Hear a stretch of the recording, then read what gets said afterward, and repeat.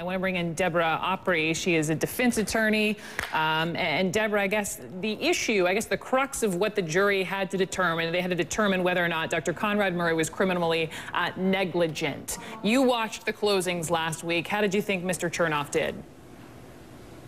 He did okay. He was working with the best he had. I think the repetitive, and I had said this prior to that he should use these words, the repetitive use of error in judgment is not gross negligence. I think that was the strongest argument. However, you have to look at the jury deliberations. They basically went a day and a morning.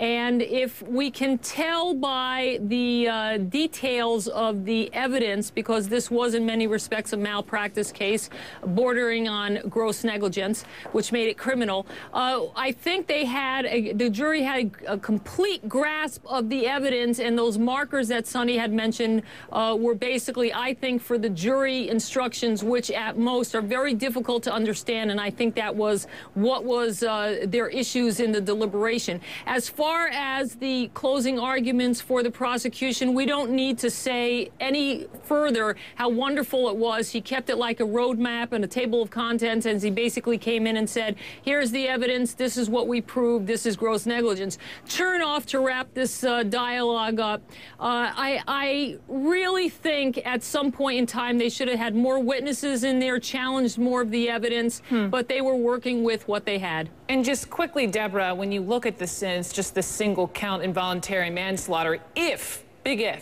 if he's convicted, what kind of sentence could he be facing? It's, what is it, a max 4 years?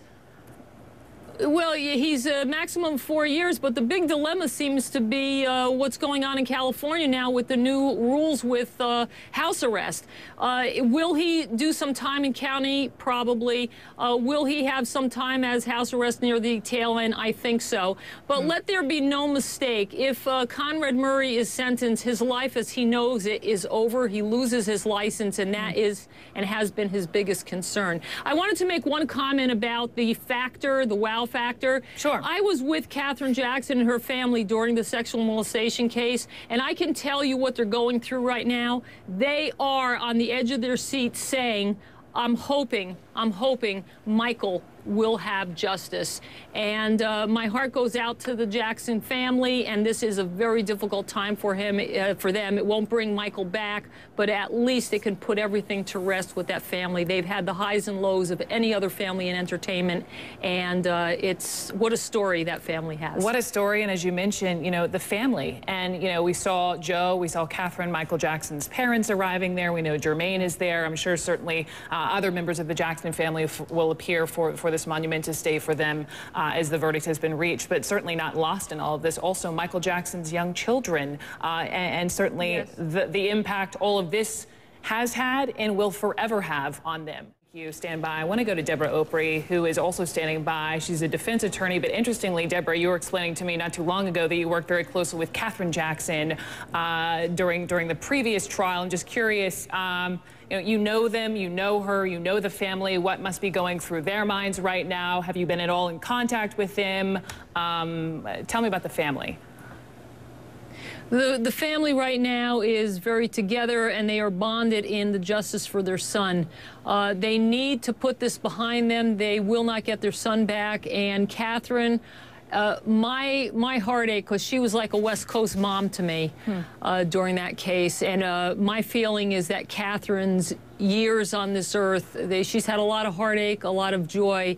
And it's just very sad to me to think that this had to end in her later years, that she had to have this kind of tragedy. And I pray for them. What are they going through? They're going to wait for the verdict. I think it's going to come down favorably for them.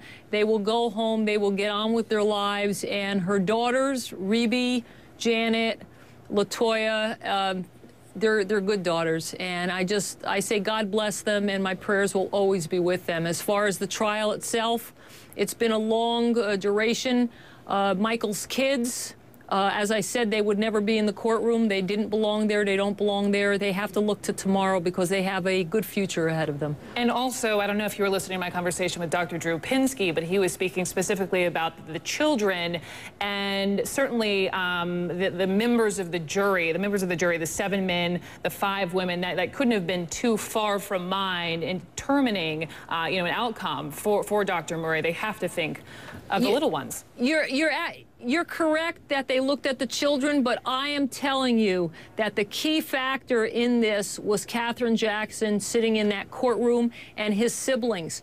When you look at the dynamics of the family, it doesn't matter what people out there in the public said, that they fought, they bickered. That is a tight-knit family, and they always have been, they always will be, and the jury factored in that element of a loving family, from the mother and the father to the siblings to Michael's children. So the jury sat in that room knowing that Michael Jackson was a man who didn't have to die. He had too much to live for. Debra, thank you.